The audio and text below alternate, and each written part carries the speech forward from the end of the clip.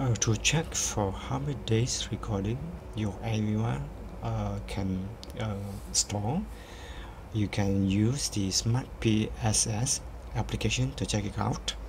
What you need to do, you go to the playback from your SmartPSS, and then you select your NVR, the NVR you're using, and then you go to the bottom left, you click on the search button. It will search all the recordings that been stored inside the hard disk of the NVR.